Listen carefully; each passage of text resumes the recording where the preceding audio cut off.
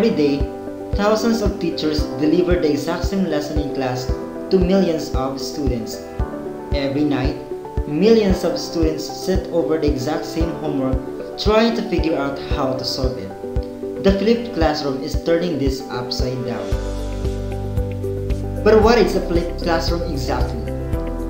In flipped classrooms, also known as inverted classrooms, students review lecture materials before class as homework. In-class time is dedicated to discussions, interactive exercises, and independent work that would have previously been completed at home, all under the guidance of the teacher, who is present and available to respond to any questions that may arise. The materials reviewed prior to class can take the form of recorded lectures, curated videos, reading assignments, video broadcasts, any material that the instructor assigns as relevant to the topic at hand. This may sound verbose, but as we go through the lesson, you might just get it all quite alright. Let's start with the overview. Students and teachers are now facing the new normal kind of education, which is the blended learning. There are various levels to which a blended learning approach can be taken. The flipped classroom is one approach which transforms traditional lectures into an interactive problem-solving sessions. Math classes also previously relied on skill building and conceptual understanding activities. Today, teachers are realizing that writing during a math lesson is more than just a way to document information. It is a way to deepen student learning and a tool for helping students gain new perspectives. So in this video, we will discuss how educators can engage students in both face-to-face and online learning as components of blended learning. We will also go through the different writing-to-learn strategies. These are all essential concepts as it will help us learn how it will facilitate the teaching and learning process in mathematics education. To help us determine the focus of this video, here are the learning outcomes. After watching this video, you are expected to first, discuss what is blended classroom learning. Second, discuss how blended classroom instruction can be effective in teaching and learning mathematics. Third, discuss how writing-to-learn techniques facilitate learning in mathematics teaching. And for the last one, construct writing-to-learn worksheet. The first topic that we're going to discuss is the blended classroom learning. So what is blended classroom learning? Blended classroom learning is a style of education in which students learn via electronic and online media as well as traditional face-to-face teaching. This teaching method incorporates digital learning with traditional teaching methods, creating a blend between teacher-led and student-driven learning. With this type of environment, educators are seeing increased engagement among students and efficiency among teachers. Some related practices influencing in this topic are blended education, e-learning, remote learning, hybrid learning, and flipping the classroom. All of these practices involve learning, the concept of place or distance, and the use of technology. Most professors in blended classrooms use some version of a course management system application to connect with students online. Blackboard and Moodle are perhaps two of the best-known LMS applications used today, but slowly are being supplemented or bested by cloud-based content and learning management systems.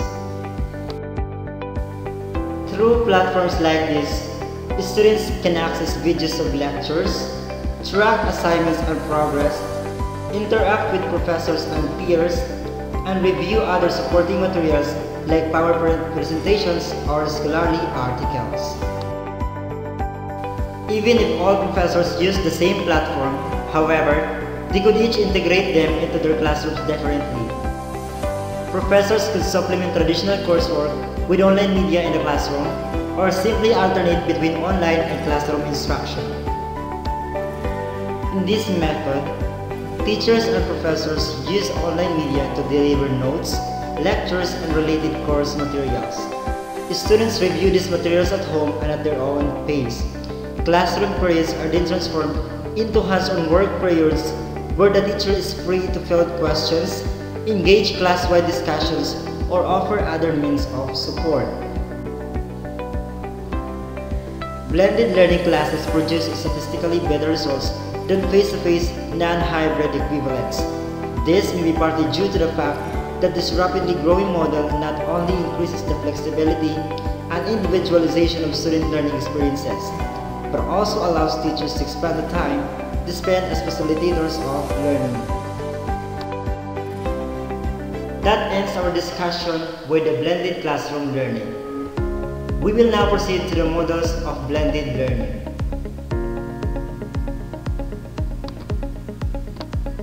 Blended learning can be grouped into 6 distinct models that vary by teacher roles, physical space, delivery methods, and scheduling.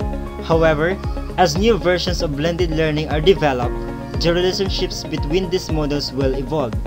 Presented in this video is a preliminary classification of the blended learning models currently in use. First is the face-to-face driver. Of all the blended learning models, face-to-face driver is the closest to a typical school structure. With this approach, the introduction of online instruction is decided on a case-by-case basis, meaning only certain students in a given class will participate in any form of blended learning. This approach also allows students who are struggling or working above their grade level to progress at their own pace using technology in the classroom. In this model, face-to-face teachers deliver most of the curriculum. A physical teacher employs online learning in a technology lab or the back of the classroom to supplement.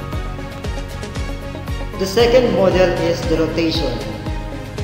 In this form of blended learning, students rotate between different stations on a fixed schedule, either working online or spending face-to-face time with the teacher.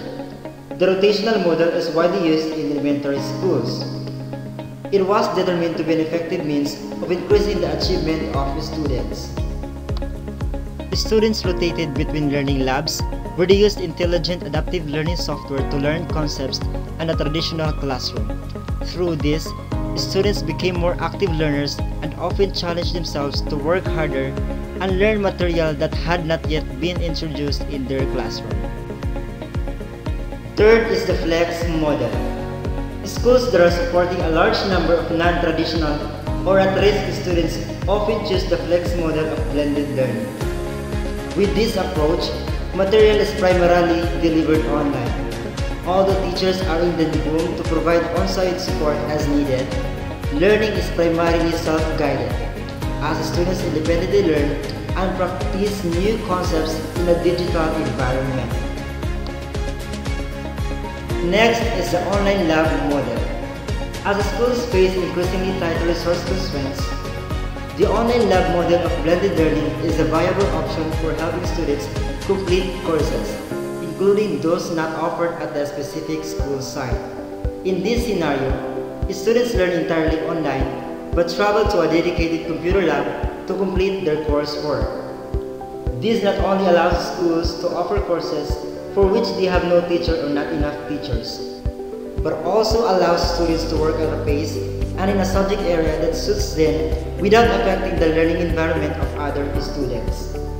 In this model, students in need of intervention had more face time with teachers, and the school's second and third graders demonstrated improved math skills. The fifth model is the self-blend. Popular in high schools, the self-blend model gives students the opportunity to take classes beyond what is already offered at their school. While these individuals will attend a traditional school environment, they also opt to supplement their learning through online courses offered remotely. In order for this method of blended learning to be successful, students must be highly self-motivated. Self-blend is ideal for the student who wants to take additional advanced placement courses or who has interest in a subject area that is not covered in the traditional course catalog. The sixth and the last model is the online driver. Online driver model is a form of blended learning in which students work remotely and material is primarily delivered via an online platform. Although face-to-face check-ins are optional, students can usually chat with teachers online if they have questions. This model of blended learning is ideal for students who need more flexibility and independence in their daily schedules. So now that you have learned about the blended classroom learning and its models, we are now going to discuss the blended classroom instruction and its significance in mathematics education. Recent trends in education show that digital platforms are playing a vital role in enhancing teaching, learning, and research. In mathematics education, many mathematicians acknowledge the value and importance of a blended learning approach in teaching mathematics, taking advantage of the different mathematical software that can be used in teaching. Blended and flipped learning places the onus on students to engage with online material and encourages students to take ownership of their learning. To be successful, the model requires students to develop the skills to self-regulate their own performance and become aware of the gaps in their understanding of complex conceptual tasks. Thus, the designer of online learning resources has a responsibility to produce components that promote self-directed or self-regulated learning. This model of learning may or may not be achievable for weak students who lack prerequisite skills. So it is an issue that has occupied mathematics educators for some time. Blended learning also offers other innovative ways for students to learn and engage with mathematics through their capacity to enable learning anywhere and anytime through blended approaches, as well as the ability to capture, annotate, and share multimedia. There are ranges of pedagogical opportunities and implications afforded by the use of digital technologies that extend beyond the nature of the tools and software apps utilized, to the learning intentions of the teacher and the ways in which students interact with the technologies and with each other. Each of these implications creates opportunities to influence the teaching practice in mathematics classrooms.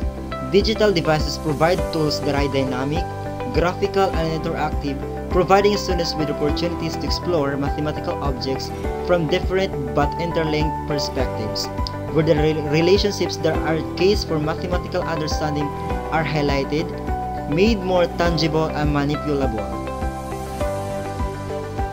Integrating blended learning effectively into mathematics teaching and learning is a complex task requiring the consideration of many elements, including pedagogy, content, and student learning.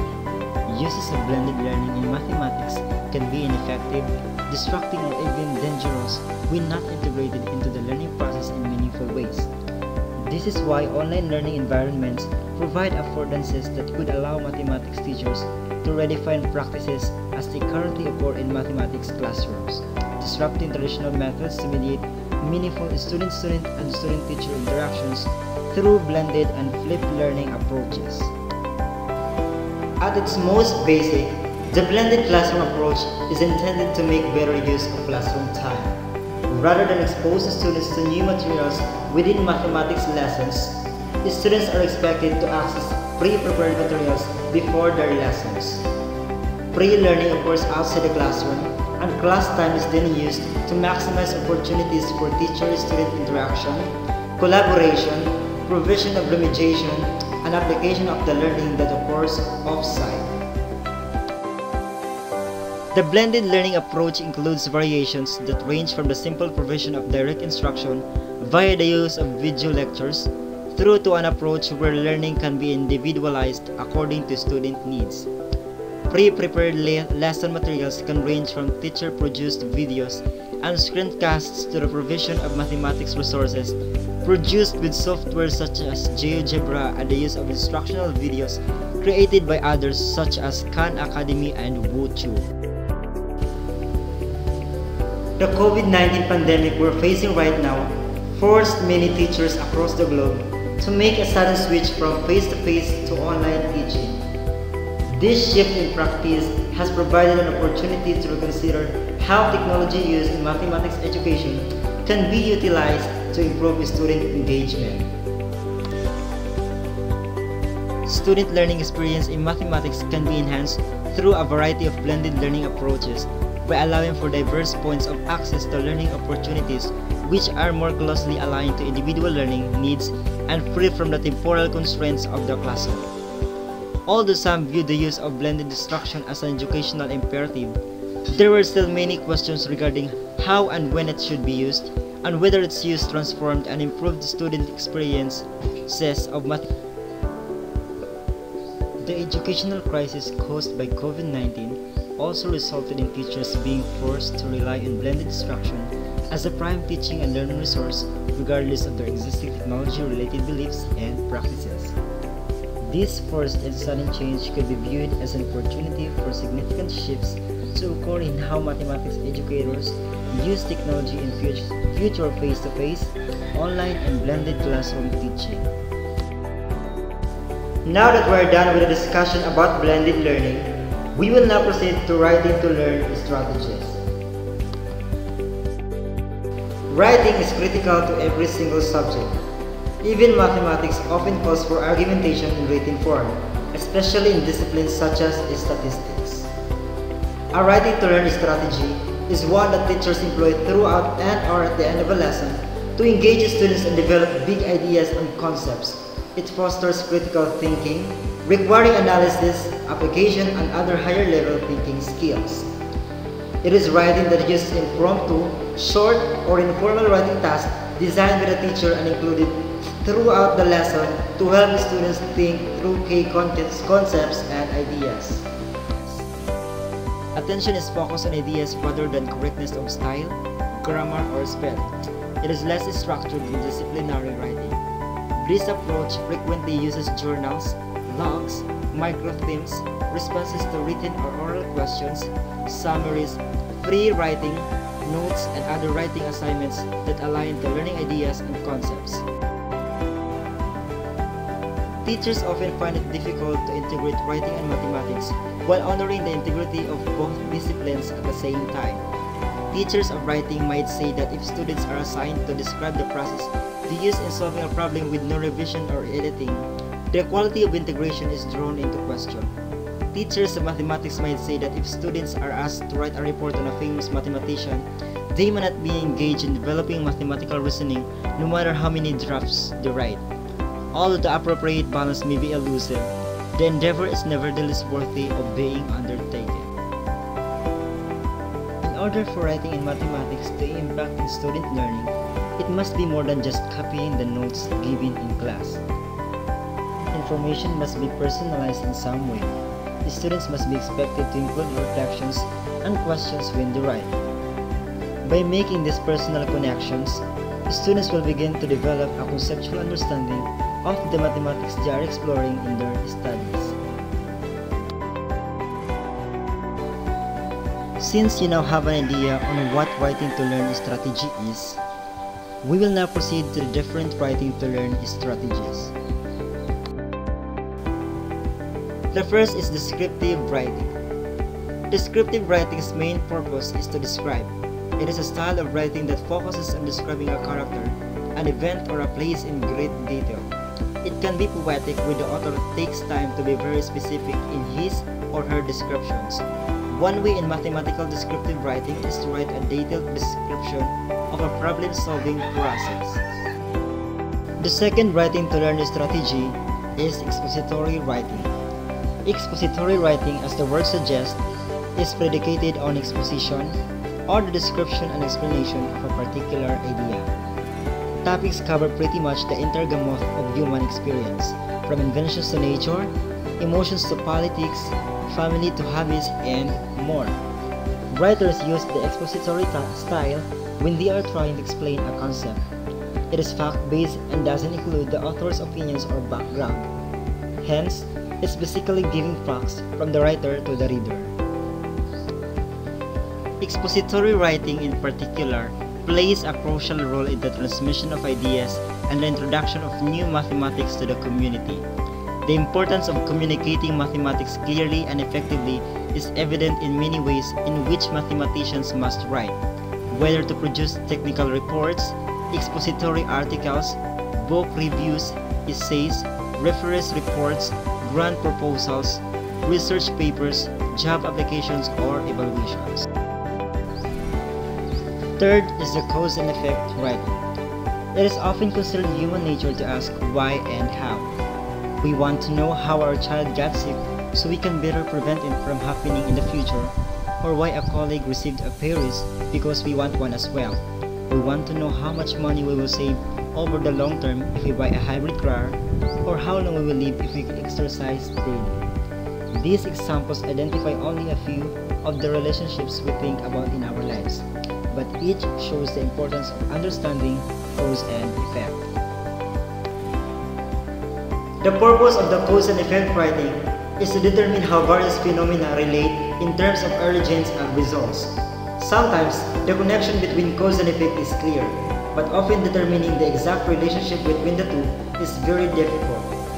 Generally, this type of writing discusses both causes and effects, but it can also present only either one of the two.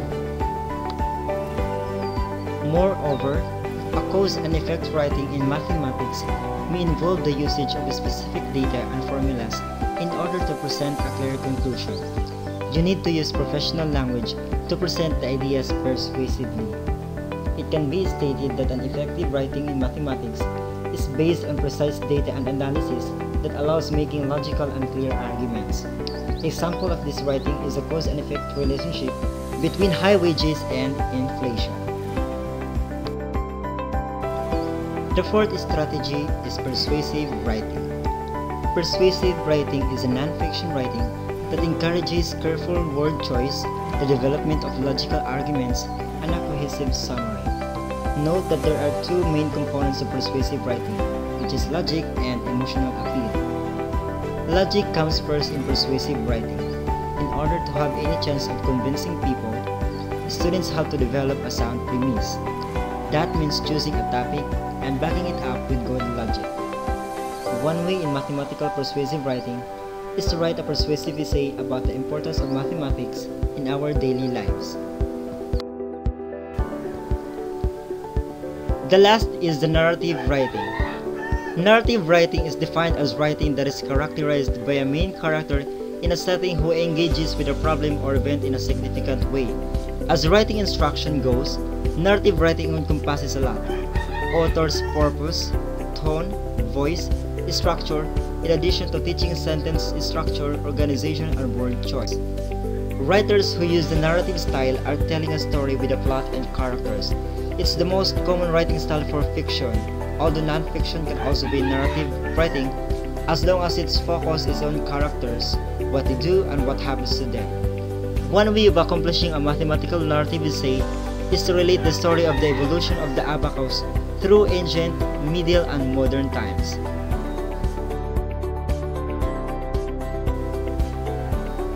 We are already done with the discussion. To refresh your memories with the concepts introduced in this video, here are the highlights. Blended classroom learning is a style of education in which students learn via electronic and online media, as well as traditional face-to-face teaching. In mathematics education, many mathematicians acknowledge the value and importance of a blended learning approach in teaching mathematics, taking advantage of the different mathematical software that can be used in teaching. The commonly used blended learning models are face-to-face driver model, rotation model, flexed model, online lab model, self-blend model, and online driver model. A writing to learn strategy is one that teachers employ throughout and or at the end of a lesson to engage students and develop big ideas and concepts. It fosters critical thinking, requiring analysis, application, and other higher-level thinking skills. It is writing that uses impromptu, short, or informal writing tasks designed by the teacher and included throughout the lesson to help students think through key concepts and ideas. The different writing to learn strategies are descriptive, expository, cause and effect, persuasive, and narrative writing. To provide feedback of your learning in this video, here are the assessment tasks. Answer the following questions comprehensively.